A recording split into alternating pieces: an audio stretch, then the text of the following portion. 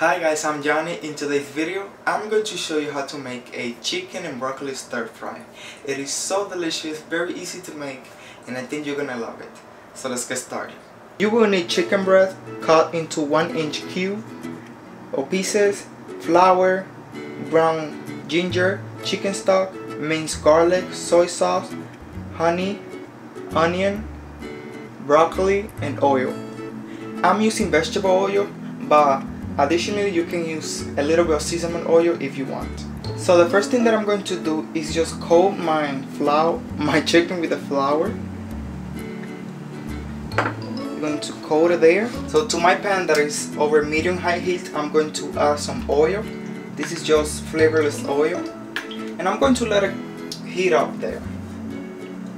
My oil seems to be at the right temperature, so I'm going to add my chicken now.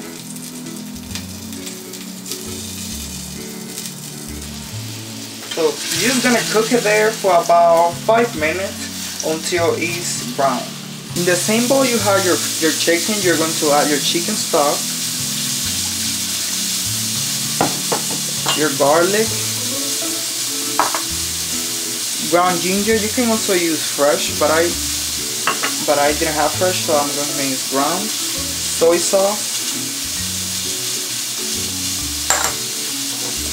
the honey,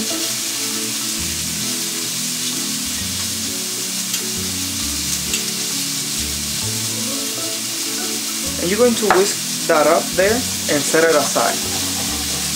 This is going to be our thickening too. That's why we do it in the bowl, so there's no muss, no sauce. Everything is simple. My chicken cooked for 8 minutes and it's beautifully brown, and I'm just going to take it out now.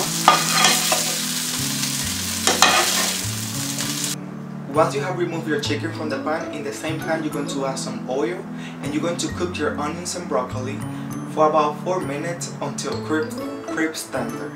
Give it a stir here and there during the cooking time.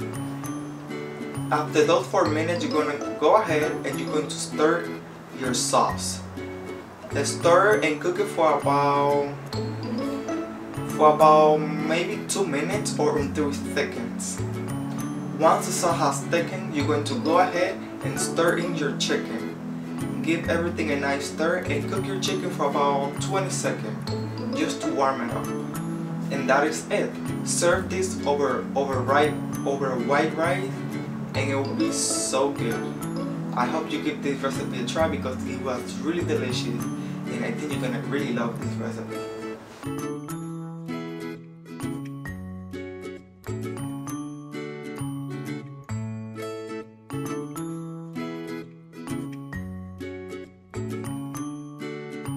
So that was it for today's video. I hope you give it a try, and if you do, let me know how you go.